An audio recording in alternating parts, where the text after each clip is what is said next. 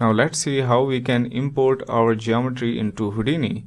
So the geometry that you maybe model in Blender or Maya, and you exported out the OBJ or FBX file from other 3D program, and you want to import the OBJ or FBX file format into Houdini.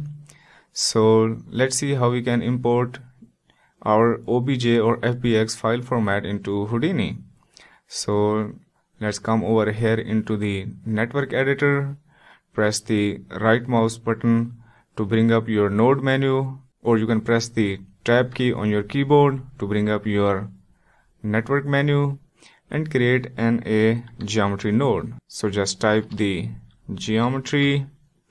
So here we have the geometry node, select that. So here we have the empty geometry container. So double click on the geometry node to dive inside. So now you see we are in the geometry context. So you can tell that from this path. So here, as you can see, we are in the OBJ and in the geometry level. So you can go back onto the OBJ level by pressing this back button. So right now we are in the object level. Okay, you can press and hold the middle mouse button to navigate. Press and hold the right mouse button to zoom in and out in the network editor. Okay, so if you right click or press the tab key on your keyboard, so these are the nodes. So these nodes are the specific for the object level. So if you dive inside the geometry, now we are in the geometry context. And now if you right click on there or press the tab key, now we have the node menu that is a lot bigger. So these are the nodes that are relevant for this geometry context. Okay, so here onto the geometry context, hit tab key again and type the file node. So this is the node that we're looking for, file node, and press the P key on your keyboard to bring up its parameter, and where it says geometry file, let's select the geometry that you want to import. So I have stored my geometry onto the C drive, and that's the tire model. So select the tire.obj, hit accept.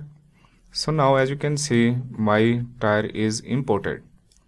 Okay, so here it is displaying me the UVs as well as the back faces. So if you don't want to see these UVs, just come over here. So these are the display options. So from the display option, just click on this checker icon to disable the UVs. Okay, and if you want to hide the wireframe, just come over here onto this box, select and choose the smooth shaded to hide our wireframe. And right here we have the tint back facing option. So if you click on that, now the back faces tinting has been off. And if you want to enable that, just click on this button again to enable the back face tinting.